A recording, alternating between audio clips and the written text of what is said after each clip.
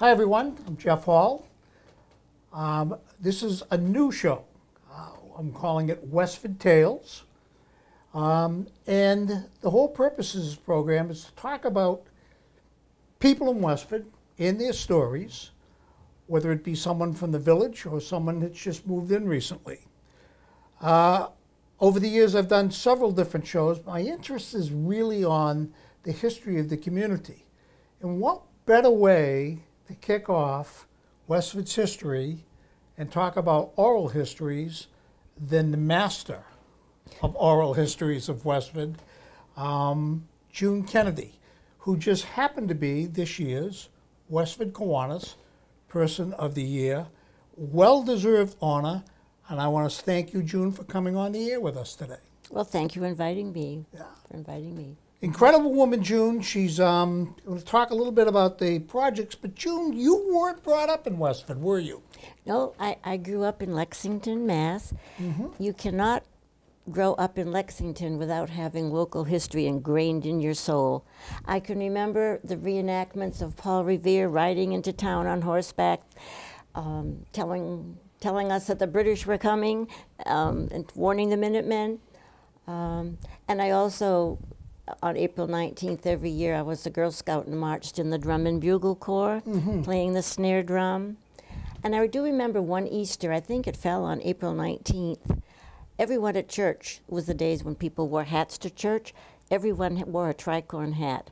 I mean, just, but like, it was a wonderful town to grow it. So you've always had an interest in history?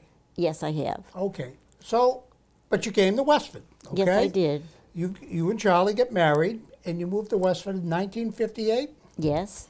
Describe Westford in 100 words or less in 1958. In 1958, the population was 6,000 people. Okay. You could buy a house for less than you could buy, for half of what you could buy a car today. Okay. Discouraging for young people to hear that. I live on Old Lowell Road. Mm-hmm. It was all pasture land and stone walls. And we were the first house on the right coming in from Carlisle Road. Today there are 3 new streets with extensions on them. Mm-hmm. I was going to say, La Salette Village didn't exist at the time. Oh no, but even Misty Lane and Wagon Trail, Yes. just coming down here. There was just one old farmhouse. But first of all, I should say this, with a lot of pasture land, and Mr. Wilder's cows were always meandering into our into our front yard. We had a double window over our bed, and one morning I said to Charlie, "There's a cow behind me." I could hear this kind of snorting, and he laughed, and I said, "No, I had lived on a farm for a while." We pulled up the shade, and there was a big black and white Holstein cow sniffing the petunias in our window box, about 6 inches from my head. So it was really country. It's a little different today out here. It is. June. It's a little different. Then the house, there was an old 1700s farmhouse diagonally across from us, and that was torn down 2 years ago. That's where Jim Arcero lived. He did live there Yeah, for a while. yeah, Yes, he did. yeah. And it was really cold and drafty. Yeah, but I was in there. They tore it down, and now there are the houses across the street are going for $1 million. It's a very, very different neighborhood. So that's Westford. That's what it looked like at the time. So you came into town, and you've got this interest in history, and so how did you connect the two?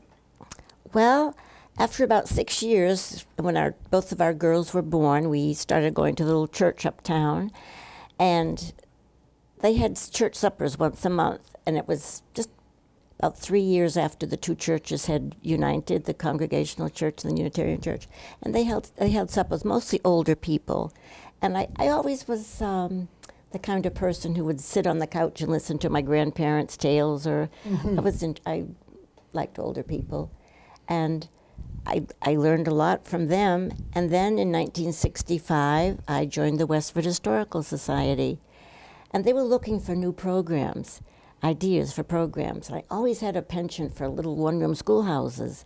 The Parkerville Schoolhouse was right around the corner from me, although I'd only been in it once at that time. And I volunteered to give a talk on one-room schoolhouses in Westford. And I thought it all came prepackaged, but I found out it did not. John Sanders had been a mailman in Lexington, delivering mail on foot to our home, and he was living in Westford when we moved here. And he took me all around town and he took colored slides, Kodachromes, of all the 10 schools, district schools in Westford. And I presented, and he told me about school marms. And one thing led to another. I remember Miss Tuttle was the first one. I had a lovely interview with her, and she told me about someone else who taught at another school, and it mushroomed. And between all the interviews or talks, then I went to the town and looked at town reports, and I did gave a lecture at the Westford Historical Society. But not only did you do that, you had these printed in the Westford Eagle. Am I correct? Well, when the Westford Eagle debuted in 1970, okay. I don't know if someone asked me or whatever, for 10 weeks, I ran an article about each of the 10 schoolhouses. But if you're looking, this is what the Westford Eagle would have looked like at the time. As you can see, it's a little bit larger than the Eagle we have today. But there was these articles that you put in on a regular basis. Am I correct, Joe? Yes. Alistair McDougall was the town historian, and he gave many lectures at the Historical Society, from everything from dolls, oh my gosh, and he had regular articles in the paper. He did. All the time, yes. He did. Yeah. But he talked about old tools or dolls, or he had house tours. And it really became quite interesting for me.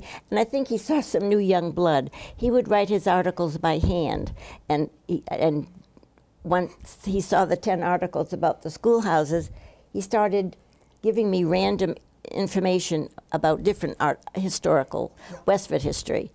And so I continued for 5 years, from 1970 to 1975, writing the articles. And they are laminated. There's a set at the J.V. Fletcher Library. So someone's got an interest in looking at them. Yes. They're on record at the Westford Library, as you said, laminated like the ones I just showed. Yes. Yeah. And someday these will be at the Westford Museum, okay. a collection of those too. So that was one of your projects. We're talking, now you're into the 1970s, and we're approaching the bicentennial of the country. Right. 1976. And you started the project at that time, a major project. Well, even a little earlier, Bob Simmons was the librarian, and once after a few years, I think it was around... Ellen Rainville was not the librarian? No. I thought she was... She was a stat girl then. Oh, I can remember okay. her carrying her bag of books to the library. No, he asked me, after he saw some articles, and several articles, if I would give a course in Westford's history. Okay. It was before the schools were having extension courses. So I gave a couple of classes here in my home. And then I stopped writing for a little bit, and I got a call from Alistair McDougall, wondering why. So I started again. And then when the 250th anniversary of the town, the American bicentennial, 1975, my husband was a Minuteman. This came right through from Lexington. Both of my daughters, young Martha was 11. She marched. They all marched to Concord. I made their outfits, and they all marched to Concord. And his equipment is right behind me. Mm-hmm. Some of his Minuteman outfit here. After I gave those courses, I said to the people who were in this room, I said, someday I might write a book about Westford. Mm-hmm. So, because I was really getting into all the various articles, and I really found that I loved Westford. And it shows. Well, so and I really wanted to get a book together. So I started interviewing people. I interviewed 50 elderly and key people in Westford. The oldest person was born in 1878, and I went up through 1924. But most of the people I interviewed were born before the turn of that century. And I want to tell you, it's they would sit on this, they would come to my house, or Charlie would lug the big old reel-to-reel tape recorder to their house. I have 18 hours of tape recordings, which really should be digitized, I suppose. And sometimes when they were telling their stories, they'd get very emotional and be teary-eyed. Other times they would have belly laughs. Yeah. It was wonderful, but and they would think, I'm telling you something that's worth putting in a book. It really gave them a sense of worth and dignity, because sometimes older people are overlooked. Sure. And they were the first buyers of the book, and all of their relatives when I finally did get a book out in 1979 called Westford Recollections. Yeah. Westford Recollections? 1729. 1729, but that was mainly pictures. It was. That's the book that's mainly pictures. Yes, it is. Yeah. It was printed by the Murray Printing Company here in Westford. I had hoped that my 18 hours of tape recordings would become a book. In 1979, for a whole year, I ran articles in the Westford Eagle. I consolidated everything about doctors, schools, stores, but I wasn't quite ready to have it printed, but I liked the way I organized it. So I did just take pictures with meaty captions. Where did you get those pictures? That was the thing. I look and I say, okay, this McLeod store in Nabnasset. Where did June Kennedy go to get that picture? I interviewed one of the relatives of the son, I believe. I see. But people were very kind. They loaned me pictures. In '79, they loaned me the pictures.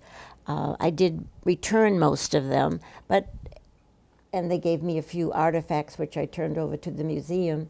But then when I decided in 2005 to have the second book printed, I had to get them back again. Westford Recollections of Days Gone By, this the book, the interviews, the oral interviews that you did, June, they take you back to the turn of the century. And when I'm talking about the turn of the century, I'm talking about going into the 20th century. Right. And stories about people sledding on that hill by the Frost School down to the Fairview Cemetery and walking back up. Right. And I mean, you can think of doing it in today's world. And stories like that just really take you back, if you read it, to what Westford was in the early part of the 20th century. And there's just some great stories in there for someone that's got an interest in history. Well, I felt like I knew the people who were here before they had telephones, before it was horse and buggy days, before there was phones, dirt roads. The grocery man would come and you'd call up and order your groceries, and next couple of days later, and Arnold Wilder was one of them, and he had a choice. They moved, the Wilders moved from Lancaster, New Hampshire, May 23rd, 1923, because I have it on the blackboard at the schoolhouse.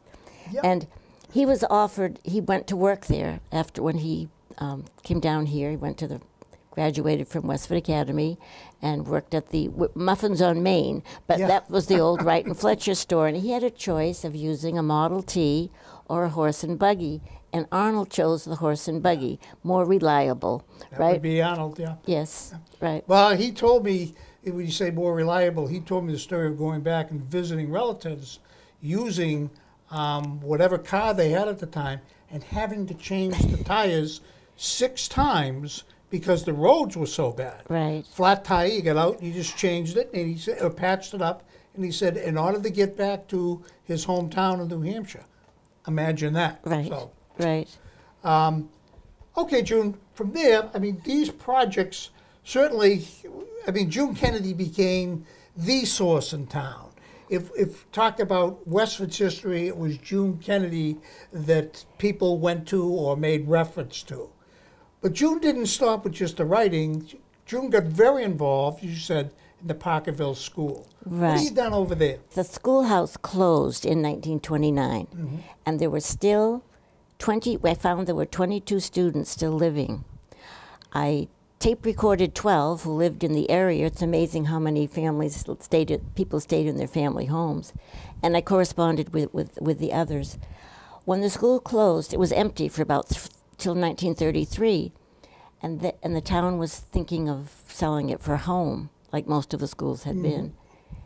And the parents of the students asked the town if they could have it as a clubhouse. And the town continued to own it and insure it, but the town said, yes, you may use it, but you have to keep it painted and repaired. Yeah. By 1989, the parents got too old to be doing this, so the students were living in town. A lot of them took care of the school. And it was used as a clubhouse. It was called the Nunset Club. They had Christmas parties and Halloween parties for the children in the neighborhood. Did the Grange use it at one time? No, I don't believe so. No. No, they used Town Hall, I'm sorry. Okay, yes, they did. I went there one time when it was all old-fashioned like that. And then in 1989, the old students were too old to be up on a roof and painting, maintaining the building. So they turned it back to the town briefly, and several of us saw that it might be sold as a home, and we had a petition, and 200 people signed it within 10 days, and the town said, it looks like your group's the most interested, so we had an open house. 400 people turned out, and we invited all the alumni. There were about 12 of them came to the party, and we were ready for them. We found out who the electricians were and what they would like to use the building for. We thought a living history program would be nice. And my neighbor, Jenny Richards Johnson, had been a teacher in Acton, just retired. So it took 5 years to get the building restored. It really did. But in 1990, the year after we were granted permission to be using it, I interviewed on tape again about 12 of the former students. And today, it took 5 years, Norman Nesmith, you perhaps remember him. Norman, he had one of my former bus drivers. Yes, yes. He was doing some renovation out back, and he sold some property behind his house, and the young builder became like a grandson to him. And one day Norman said, you know, I went to a little one-room schoolhouse around the corner. Maybe you could help them out. They're trying to refurbish it. And sure enough, he put in a lot of time and effort. And in 1994, we had the open house, and in 1995, we had a class from Acton come. And what we did, I did the history lesson because I had the background, and Jenny did the dip pen writing and all the running around and bell ringing and lots of things. She had a program like this in Boxborough, and she had retired, so she was good, wonderful teacher. And it was the two of us for about 12 years, but now we've trained about 8 more Westford retired school teachers, which is very rewarding. But the good thing is that knowing the background of each student, they wear the name of the former student. For example, I'll say to the class, when I take attendance, and there's a John Kimball, I'll just say to the whole class, does anyone here go to Kimball's Ice Cream? Of course, everybody raises their hand. And I say, John Kimball, you started that business. And then he gets excited. And you lived in the farmhouse across the street. Yeah. Or we have all kinds of questions that we ask. And they really can connect. It comes alive. It becomes alive for them. Absolutely. It's a very different day. And it's still used today. Is it 4th graders, 3rd graders? Third graders from each one of the schools comes down. Yes. I know my daughter sent me a picture of my granddaughter when she was in the 3rd grade. She's going into 6th grade this coming year. Okay. 2 years ago, all dressed up in... Oh, old-fashioned clothes. Absolutely. The school And she had the big bonnet on and all of that, and came and spent a day here getting a lesson in what it was like in the early part of the 20th century. Right. We have old-fashioned games. No Twinkies allowed. No Coca-Cola, lemonade or water. Yeah, and it's Westford. That's the key. It's Westford, and just the story about John Kimball makes that connection. With, Yes. you know, Kimball Farm was started by a real person from Westford who was, my gosh, he went to school here? Right. You know, I mean, and those are things that you just, as a former school teacher, the kids just never forget you. Right. This is what the teachers tell me. It becomes very, it's very, and they love to hear about themselves. Yeah. Right. Oh, that's terrific. I guess, June, those are parts of your story. What would you say to someone who has an interest in history? How would you direct them? I think that your next project is the best way to do it. I think personally, the primary source, interviewing the people, is the best way to get, some history. If you can get, sometimes people's memories aren't the greatest, and there might be a little margin of error, but if you can get 6 people to concur when you're reading your reviews, that happened. June, I couldn't agree with you more. I know that you've done these. Charlie Vogel, who was a school teacher at I forget which Abbott one, School. Abbott School. Mm-hmm. He had his students do interviews as well back in the 1980s, and there's those booklets we have here also, and it's just my group. Okay, and I grew up in Westford, and we were teenagers in the 1960s, and whenever we get together, a group of us, and we always reflect back on that. I'm saying these are great stories that people should know about. Right. This is Westford. Swimming in the quarries, for example. And as I was telling that story about swimming in the quarries, someone said, "Oh, my brother was there in the 1970s."